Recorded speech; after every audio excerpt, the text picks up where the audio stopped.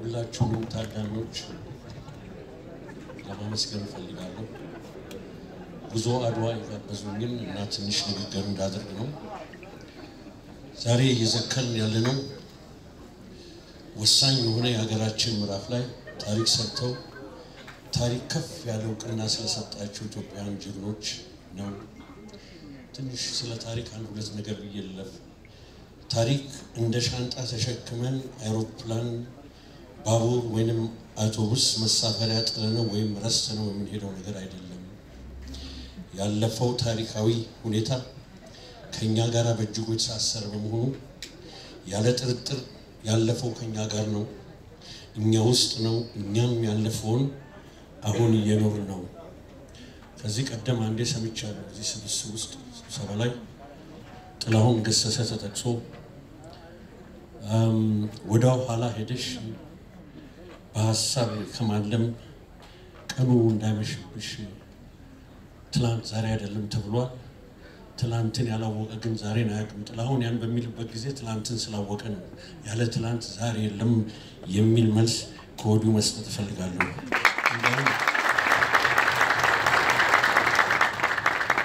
እንደውም ትኩረታችንን ያልሰጠነው ይላል የጀርመኑ ፈላስፋ ሃይዲገር። ትኩረት ያልሰጠነው ያለፈው ጉዳይ እንደ ደንቃራ ከፊታችን ቆሞ ይጠብቀናል ይላል። አሁንም የገባንበት አጣብቂኝ የዛሬ 25 ዓመት አትኩሮት ያልሰጠነው አጣብቂኝ ውስጥ ገብተናል። ታሪክ ቀድሞን መጥቷል ነው። ሁለተኛ ያለፈው አልፏል ብለን ችላ ስንል የታሪክ ክትያ የሚባል ነገር ስላለ እንደውም በበል ተጠናክሮ በቁጣና በበቀል ጨምድዶ ይዘናል። ሁለተኛ ታሪክን ለማስተዋስ ለማግኘት ጥረት ማድረግ አለብን። በራሱ ተናሳሽነት እየገሰገሰ ወደኛ አይመጣምና የታሪክ ትዝታ የመደበቅ የመረሳት እንዲሁም የመጥፋት ጸባይ ስላሉ ፈልገን መርምረን ከተደበቀበት ማውጣት ይኖርብናል። በተጨማሪም የታሪክ አረዳዳችን ምን ጊዜም የሚነሳ አሁን ካለንበት ሁኔታ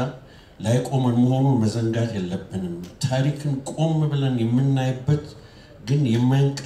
የማይንቀሳቀስ ማማ የለም። እዚህ ላይ ሁለት ችግሮች ሁልጊዜ ይነሳሉ ካሁኑ ስለምን። አንደኛው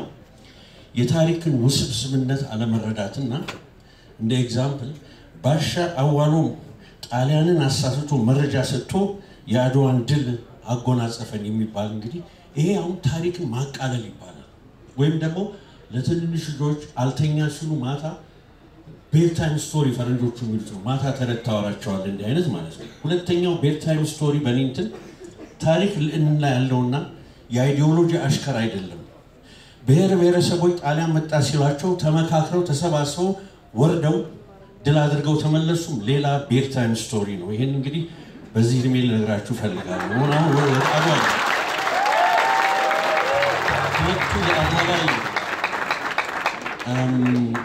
አድዋ ላይ የተገናኙ ኃይሎች ግንባሮች ምን ይመስላሉ ነው። ስለ ጣሊያን ትንሽ ልበል።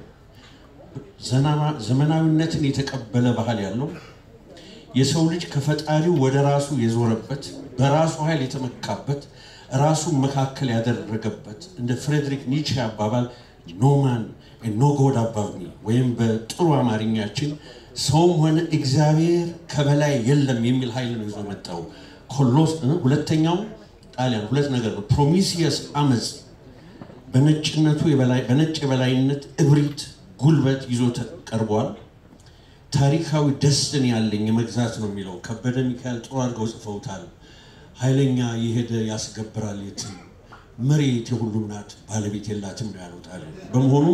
ትልቅ ጉዛዊና ቁሳዊ ኃይል ይዞ ቀርቧል። ኢትዮጵያ ጽናትን፣ እምነትን፣ አይበገሪነትን፣ መስዋዕትነትን፣ ከፍተኛ የሀገር ስሜትን የእርስ በርስ ምክክርና ጉባኤ ይዛ ቀርባለች። ትልቅ መንፈሳዊና የሃይማኖት ኃይልም ሆናን የቀረበችው። በተረፈ አጼ ምኒልክ እንዴት ነው ያሰባሰቡት? እኔ ወደ አዋጃቸው መሄድ ፈልጋለሁ። ታሪክ ጸሐፊዎች ስለ አዋጁ ብዙ ብለዋል። እኔ ያስደመመኝ አንድ መስመር ነው። ጭቃላት ጓዝህን ባህያ አመልክን በጉያ ምትለው 200 ሺህ የሚያህል ሰው አንድ ጂኦግራፊክ የሆነ ቦታ ላይ ሲሰባሰብ ብዙ አይነት ጸባይ ይመጣል። ስለሆነ ብዙ ጸባይ ያለው ሰው መጥቷል እንግዲህ አደራ ምላችሁ እቺን ጸባያችሁን በጉያችሁ ጓዛችሁን ባያዛችሁ ነው አንድ ወዳጅን ስንጫወት ምን አለኝ አሁን የሆነው ልንገራ አለኝ ኢትዮጵያ ውስጥ ገንዘብክን በጉያ አመልክን ባያ ሆኗል አለ ስለዚህ ብዙ ተባቃሪ ነው ሌላው አድዋ ላይ የቀረበው እምነትና ምክክር ነው ስለ እምነትና ስለ ምክክር አንዳንድ ነገር ልበላችሁ የአድዋ ውሎ ጸሐፊ ትእዛዝ ገብረስላሴ ወልዳረጋ እንዲላሉ ኢቴጌም ለሊቱን ሙሉ በጭንቅ በሐዘን እንዲስሉ ወደ እግዚአብሔር አመለከቱ ጌታዬ እኔን ባሪያህን አታሳፍረኝ በነገሬም ግባበት እርዳታ ትችላለህና እያሉ ሲያለቅሱ አደሩ አዝማሪው የገጠመላቸው ኢቴጌ ጣይቱ ኢቴጌ ብርሃን ዳዊቷን ዘርግታ ሰማዕኒ ስትል ለቆሰለው ጀግና ውሃ ስታድል እንዲህ ተሰጥቶ ነው የአድዋ ድል ከዛም ይሄ ጸሎት አለበት በጣም ለቅሶ ከድሉም በኋላ ፉከራ አልነበረም እግዚአብሔራቸውን ያመሰግኑት አራዳ ጊዮርጊስም ከዛ በኋላ ይሰራው ሁለተኛ ስለ ምክክር ላነሳ የምፈልገው ጉዳይ ነው ጣሊያን አሉ ጦር አበጋዞች እንደ ኤሊ ይመጣና እንደ ኤሊ ደግሞ ተመልሶ ምሽግ ውስጥ ይገባል ስለዚህ እንዲህ ያለ ከሚጫወትብን ፍሮንታል አታክ በፊት ለፊት መውጋት አለብን ይሄ ሐሳብ ከተቆረጠ በኋላ ራስ መንገሻ ሄዱና አንድ ጊዜ ልናገር አሉ ጉዞ ያሏቸው አባቴ አጼ ዮሐንስ እንኳን የድንጋይና የብረት ምሽግ ሳይሆን የእንጨት መሽጎ የጠበቀን ሰራዊት ፊት ለፊት ገጥመው ብዙ ወታደር አለቀ እኛም ብዙ ወታደር ነው እናስፈጀው እንጂ በምንም አይነት ፍሮንታል ፊት ለፊት አታክ አይሆንም ብለው ሲመክሩ አጼ ምኒልክ ይሄንን ምክር ተቀበሉ ሁለት ነገር ለማለት ፈልጋለሁ አንደኛ የራስ መንገሻ የጦር ስልት አዋቂነትና ለሰራዊቱና ለህዝቡ ማሰባቸው ሁለተኛ አጼ ምኒልክ ምክር ከየትም ቦታ ይምጣ ምክሩ ክብደት ካለው መቀበላቸው እኔ እዚህ ላይ ላሳውቅ ፈልጋለሁ አሁን ባሻ አዋሎም የሚሉ ጎበዞች ትግራይ ውስጥ ልቅ አርበኞች ወጥተዋል ለምሳሌ ባራቴሪን ስናነብ ምን ይለናል የኔን አሰላለፍ የኔን የምግብ ሎጂስቲክስ ናይትሜር የፈጠሩብኝ ራስ ስብሐትና ደጃዝማች ሀጎስ ናቸው በሙሉ አጋመን አሳጽመው ወደ አኮሎጉዛ ይሄዱብኝ ነው ይላል እንደው አንደኛ ወደ ጦርነት ሊገባ ያሰበበት ይሄ ችግር ስላለበት እነኚህ አይነት የመሰሉ ያሉ ምንም ማስረጃ የሌለው በአፈ ታሪክ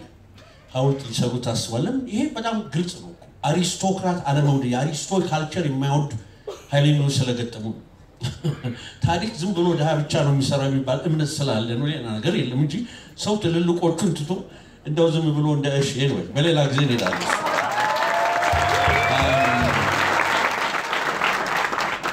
ሶስተኛ ጥያቄ የአድዋ ድል ተቻችሎ ከቀረበ ህዝብ ወይስ ተዋህዶ ከቀረበ ህዝብ የምትል ጥያቄ አለች ምክንያቱም የመቻቻል አይዲዮሎጂ የበላይነትን ስለያዘ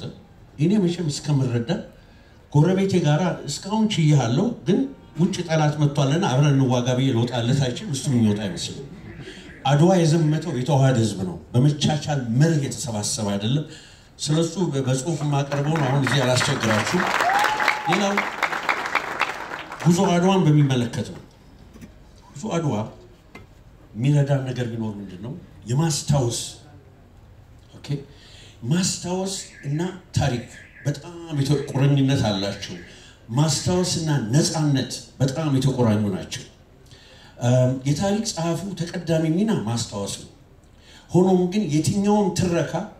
የተካሄደውን ታሪካዊ ፍሰት በጠቅላላ ለመዘገብ አይቻልም መርሳት ግን ሲባል ከማስታወስ ውስጥ ሾልኮ የሚጠፋውን ብቻ ሳይሆን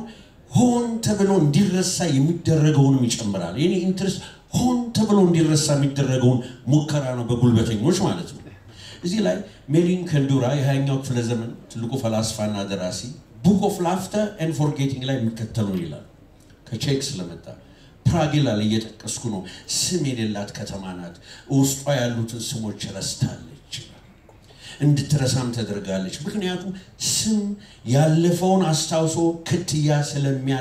ስለሚያስቀጥለን ነው ይሄውም የተደረገው ታሪክ የሌላቸው ሰዎች ስም የሌላቸው ስለሚሆኑ ታሪኩን የማያስታውስ ህዝብ ለመግዛት ይመቻል ይላል እዚህ ላይ the struggle ለመገዛት ይመቻል the struggle of man against power is the struggle of memory against forgetting ይልና ለጉዞ አድዋ ነው ዴዲኬሽኔ ሰው ከጉልበተኞች ጋራ የሚያደርገውን ትንቅንቅ በሌላ በኩል ካለ መርሳት ጋራ የሚደረግ ትንቅንቅ ነው ይላል ሶ ጉዞ አድዋ እንዳንረሳ ነው ይሄን ያደርጋል ሁለተኛ ዜጎች እንዳያስታውሱና ታሪካዊና ባህላዊ ሰመመኑ ሶሻል አምኔዚያ እንዲገቡ ይደረጋል ኦራይት ይሄም ይመቻል አፍኑ ያለፈውን በመያዝ ማለት ነው ሌላው ወደ ኋላ ሁለተኛው መንገድ ምንድነው ወደ ኋላ ሄዶ የተደረገውን እንዳልተደረገ ማለት ሚቶሎጂ መፍጠር የተደረገው አንድ ነገር እኮ ታሪክ ግን ሁለት ነገር አለው ታሪክ አንደኛው the being of history የሚባላል ሁለተኛው the meaning of history the being of history የተደረገ ነገር ነው ሊፋቅ አይቻልም ለምሳሌ እንደምሳሌ አጼ ምኒልክ አድዋ ላይ ድል ማድረጋቸው ሊፋቅ አይቻልም የአዲስ ኢትዮጵያ አባት መሆናቸው ሊፋቅ አይቻልም ትልቅ የዲፕሎማሲ ሰው መሆናቸው ሊፋቅ አይቻልም መተርጎም ይቻላል ኢንተርፕሪቴሽን መስጠት ይቻላል ይሄንን ድርጊት ግን በተለያየ አይነት ማየት ይቻላል መተርጎም ይቻላል ጀርመኑ ሃይዲገር ምን ይላል meaning is always on the way ይላል ትርጉም አንድ ቦታ ላይ የሚቆም ሳይሆን ምን ጊዜ መንገደኛ ነው ይላል መተርጎም ይቻላል ሌላው መጨረሻ ላወራ የምፈልገው ለወጣቶቹ ይሄን መጽሐፍ እንድታነቡልኝ ጀነራል ባራቴሪ የጻፈው አለ እዚህ ላይ ወደ 75 ገጽ ነው ጀነራል ባራቴሪ ሁለት ጥያቄ ጠይቄ ነው ያነበብኩት አንደኛ የጣሊያኖች የኢንተለጀንስ አሰባሰብ ምን ይመስላል ጣሊያን ሞደርን አርሚ ነው አንድ ሰው ተነስቶ ጀነራሉ ጋር ሄዶ ወሬ የሚያቀብለው አይደለም አንድ የሮያል ብርጌድ አላፊ ሆነ ሻለቃ በሱስር ነው ቋት አለ ሁሉም ኢንፎርሜሽን ይሰበሰባል ካንድ በኩል ብቻ አይደለም የሚመጣው 4 5 6 በደንብ አድርገው ነው የሚያቀርቡት ለምን መጋቢት 23 መረጥኩ ብሎ አራት ምክንያቶች ያቀርባል አንደኛ ጥሩ ጎበዞች መድፈኞች መትረየስ ተኳሽ በሙሉ ገብተውልኛል ይላል ሁለተኛ የስንቅ የምን ሎጂስቲክስን አጠናቅቄያለሁ ይላል ሶስተኛ አየር ሁኔታው የሚገርም ነው ይላል አራተኛ ሁለት ተራራዎች በግራና በቀኝ ይዣለሁ አሁን ነው ጊዜ ይላል መረጃዎች አወራል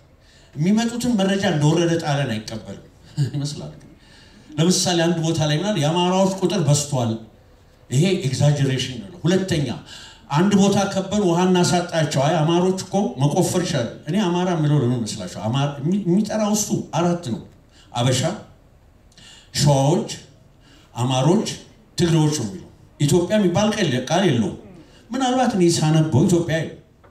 ይሄ ሰው የብሔር ብሔረሰብ ፖለቲካ ተቀዳሚ አባት ነው የሚልም ሐሳብ አለኝ አንድ ቦታ ሳይሆን እኔ ጦርነት የገባው በእነኛ አራት ምክንያቶች ነው ይልና መጨረሻ ላይ ይላል ከአድዋ ድል ከተሸነፍን በኋላ መረጃዬ ልክ ነበር ይላል አንደኛው መረጃው ምን ነበር ሰራዊቱ ምግብ አጥቶ ወደ ሽሬና ወደ አክሱም ሄዷል ይሄንን ነጋድራሱን ኮራቦሬት ያደርጋሉ ሁለት ሶስተኛው ጦር አድዋ ላይ አልተዋጋም ምክንያቱም ሄደዋል እየሮጡ አልደረሱም ጣሊያን ይሄን አውቋል ነጋድራሱ ያጼ ምኒልክ መሆነ ዜና ጻፊው እዚህ ላይ ያሉላችሁ ይሄን ተናግረዋል ሁለተኛ ወደፊት እንደሄደ ያደረገ ተስቦ ምልክት አየናል እዚሁ ቁጭ ብለን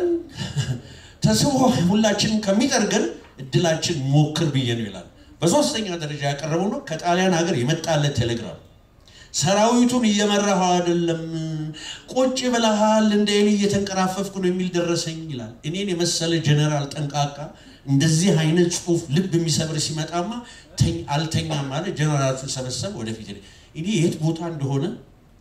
የከሌ እየተባለ የሚወራው እውነት እንደገና ታሪክን ኢንቨንት ባናረግ ጥሩ ነው እኔ መጣሁት የሰው ስም እንትን ለማለት አይደለም አራት ሀውልት ይሰራል አድዋ ላይ አንደኛው የባሻ አዋሎ ነው ገንዘብ ያለው ስራኔ ችግር የለም ሁለተኛው ያሉላ አባነጋ ነው ሶስተኛው ገበየሁን ደብልቀዋል አራተኛው ብቻስ ለመናገርም ይፈራሉ ሊወጋን የመጣ ጀነራልም ሀውልቱ ሊሰራለት እኔ ይሄንን በማይበት ጊዜ እኔ ምንም መልስ ስለሌለኝ እንደው ትንሽ ስፔኩሌት ለማድረግ የፈለኩት እንደው ምናልባት ዝብድና ይኖር ይሆን ብዬ ገምቻለሁ አመሰግናለሁ ታንክ ዩ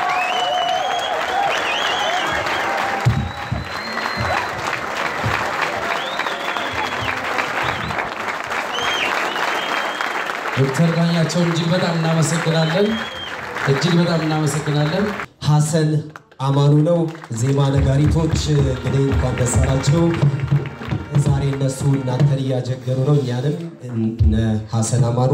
አንድ አጭር የሱ ግጥም አለ ብዙ ግጥሞች አሉ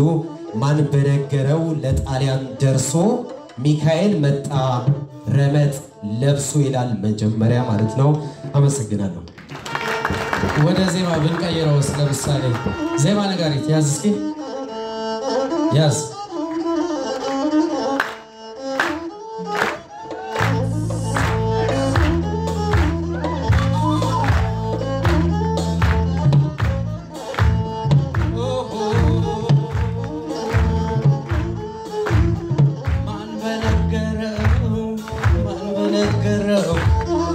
ማን በነገረው sertse feresbehat izleyenler man beneggero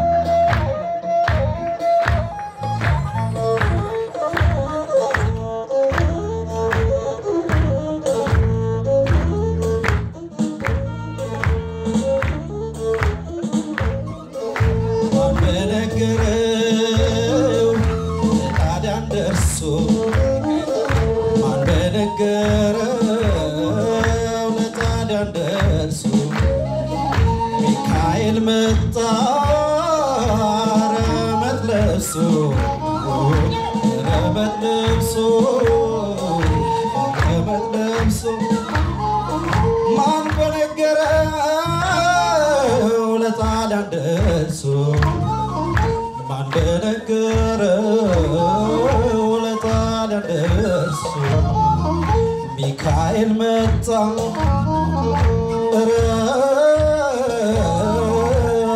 matlab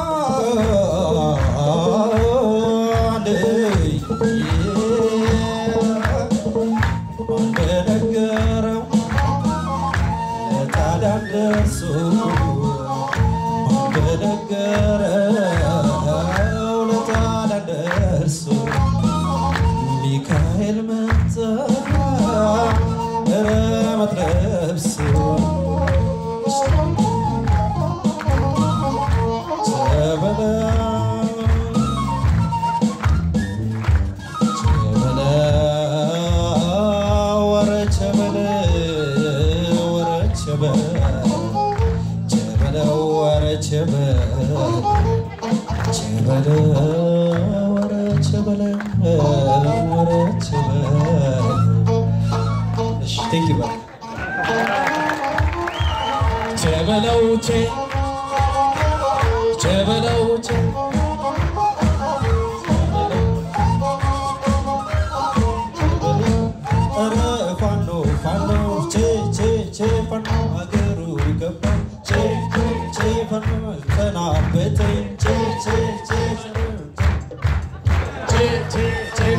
Sertse feresbehat እጅግ በጣም እናመሰግናለን